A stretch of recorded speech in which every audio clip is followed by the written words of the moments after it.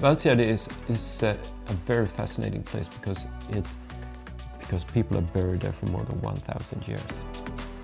In this episode I'm visiting the Valsgärde grave mounds north of Uppsala. This was a place where the Vikings buried their top warriors and placed them in boats. The ritual would start in old Uppsala and the dead person would then be carried by a boat on the river Fyrisån to Valsgärde. There are historians who mean that Valsgärde could be the actual Valhalla. This is the world of Swedish history.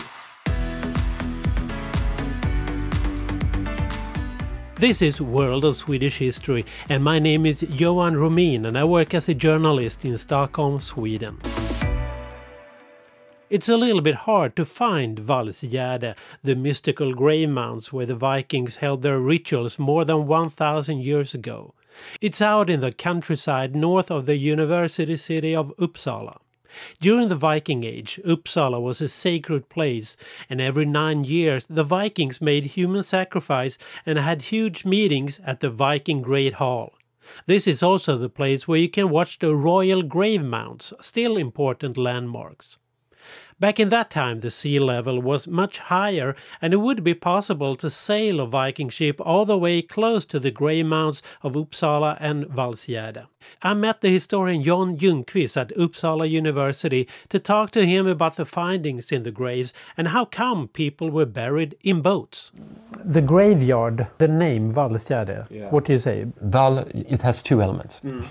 So Val is the selected warriors. Selected warriors that has died, preferably on the battlefield. Gärde is a field, and the buried person, these guys, primarily guys, buried in boats, very rich warrior burials on a hill. It could be like they are the selected ones. The Val buried on a hill in a field. That's why it's called Valsgärde. So what's the connection to Valhalla, the Viking place where you came after death or stuff like that? Yeah, the Valhalla means the hall of the Val. Valhalla that's the private hall of Odin. There are different boat graves, as they're called, in Valsgärde. What's in those graves? Can you describe that? Valsgärde is a very fascinating place because people are buried there for more than 1,000 years. And you have more than 100 graves and 14 of them are what we call boat burials. And for at least from around 550 AD, 250 years before the Viking Age, until up to maybe 1100 AD, when they really start to turn Christian, warriors are buried in boats and they're equipped with full weapon sets. So right next to the deceased person has been buried with swords, spears, shields placed on top of the body.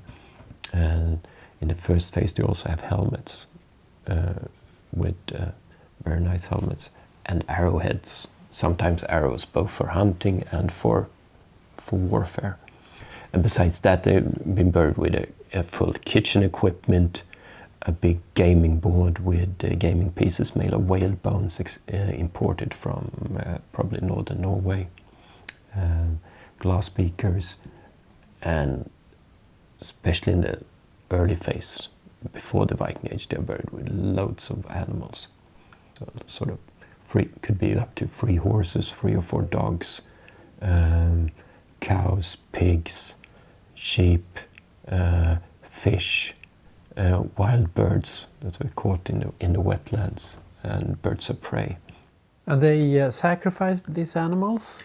Yeah, so it is a tradition. That's a special thing for Middle Sweden. In this region, people are buried with more animals than in other places in Scandinavia.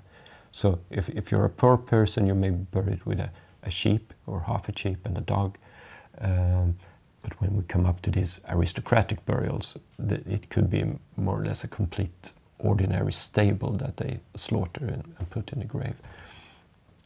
So These animals are part of the burial rituals. So together with the objects, they help to signal the status of the deceased person. So how many warriors are there buried? We have 14 in boat burials.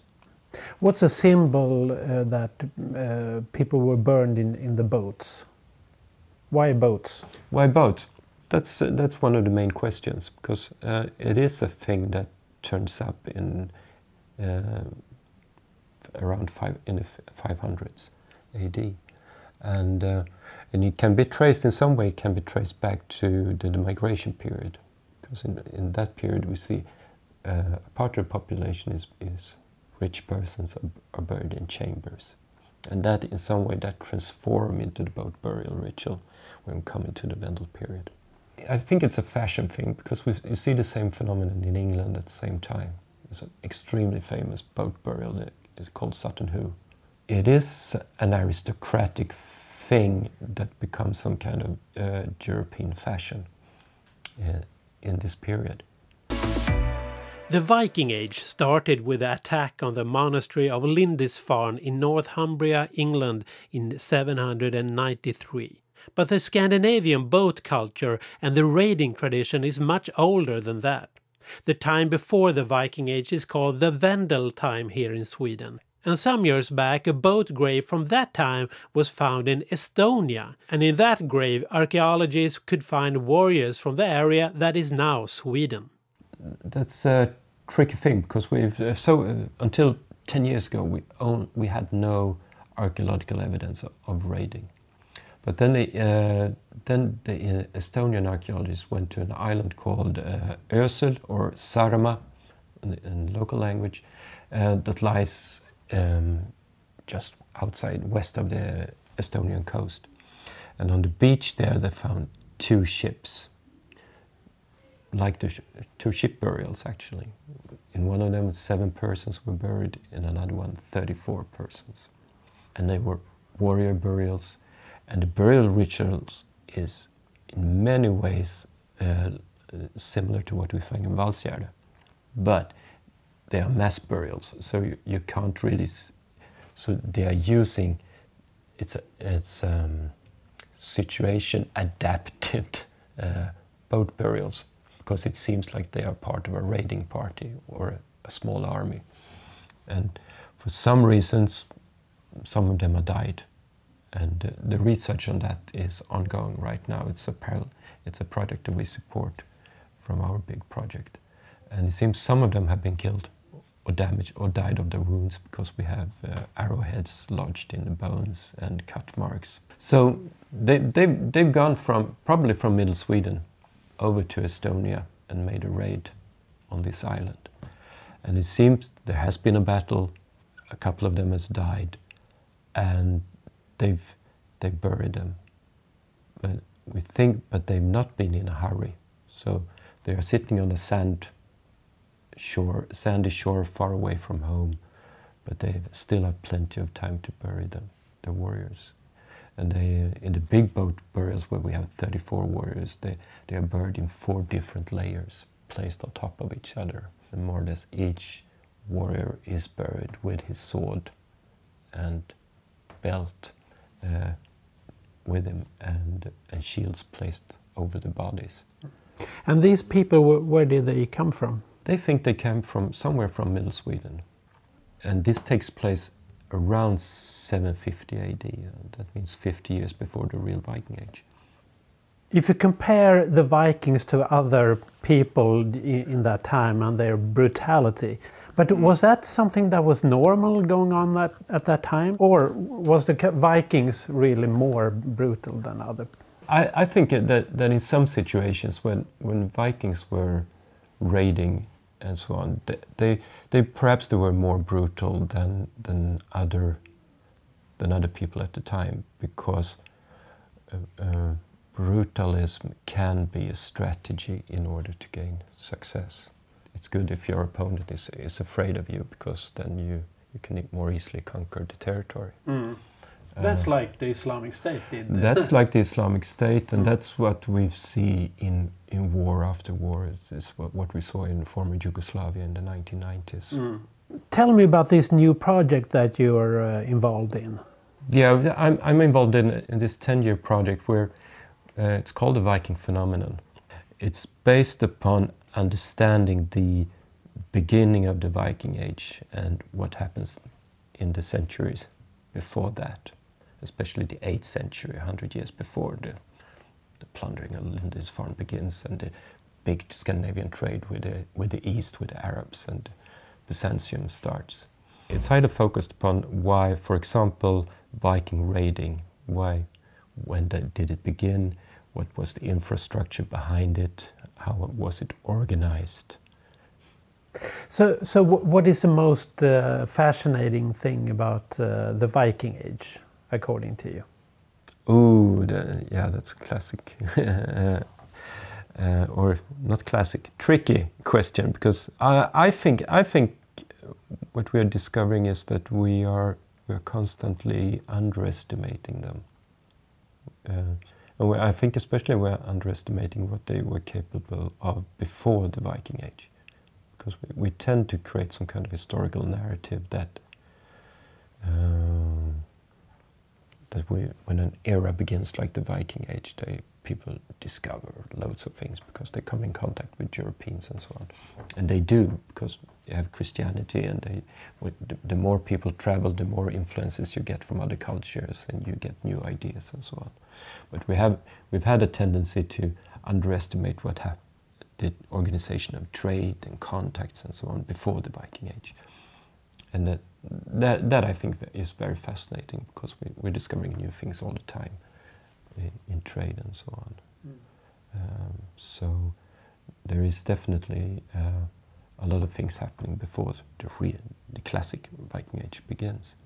And the last question now, like 5 years from now, when you're through with this work here, what do you know about the Vikings that you don't know today? Yeah, I think it's very important to say that there are hundreds and hundreds of scholars doing research on the Vikings, so you cannot transform the story entirely.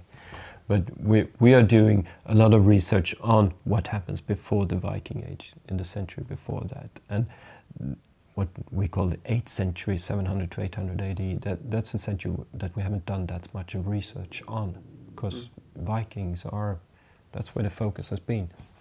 So I think if we can combine different variables and different stories and combine them into a common context for all of them, I think we have a good package of being able to describe what happens in the century before the Viking Age. If you're traveling to Sweden, please visit Old Uppsala and Valsgärde. They have a museum at Old Uppsala, and of course it's really interesting to see the giant royal mounds. Next week is about the murder of Olof Palme in 1986. Soon, it's exactly 30 years ago, the trial against Christer Pettersson was held at the District Court of Stockholm. In 1998, when the police tried to get a retrial against Christer Pettersson, I was the assigned reporter to this case at the Swedish television, and Christer Pettersson watched me when he got the news that there would be no new trial. Next week, I will also present my thoughts on the big question, who killed Olof Palme? Make sure to listen, and listen also to the other episodes of World of Swedish History. Oh, I almost forgot the question from the trailer for this episode. How come the grounds at Valsgärde has a wavy form? It is because the wood in the boats has rotted away during the more than 1,000 years that has passed since the funeral ritual. And with the wood gone, the earth surrounding the boat has fallen down. At the Facebook page World of Swedish History, you can see a video with a model of Valsgärde. Please join and see you next week. That is all for now. Bye.